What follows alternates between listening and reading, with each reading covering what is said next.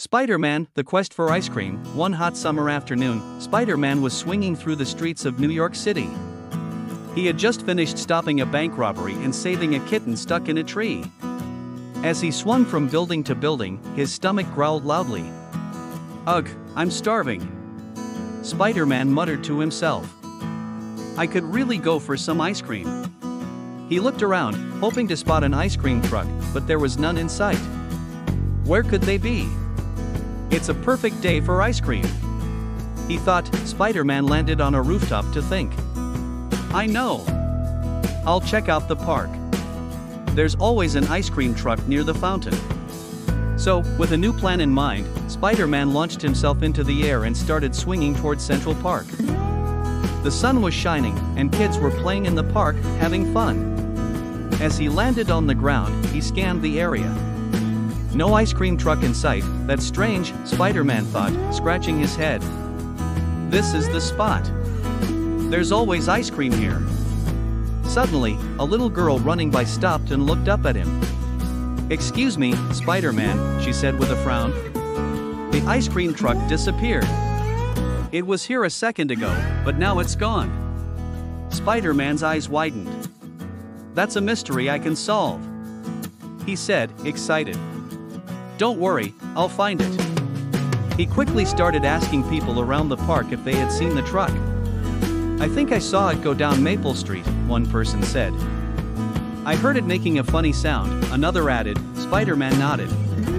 "Thank you. Maple Street, here I come." He darted down the street, using his Spidey senses to guide him.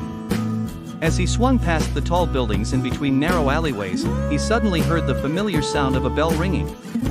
Ding ding. He looked down and saw the ice cream truck slowly turning a corner.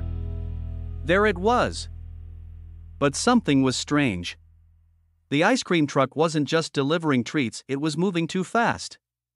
Spider-Man noticed that the truck had a trail of colorful sprinkles flying behind it like fireworks. "That's no normal truck," Spider-Man said to himself. "I need to investigate." He swung down and landed in front of the truck, blocking its path.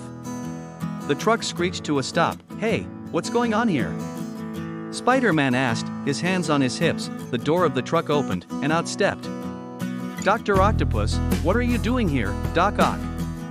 Spider-Man asked, raising an eyebrow. Dr. Octopus smirked. "I thought I'd make a little twist on the ice cream business, Spider-Man.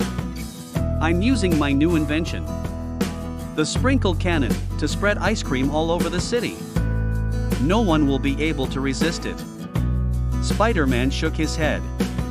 "That's a crazy idea, Document.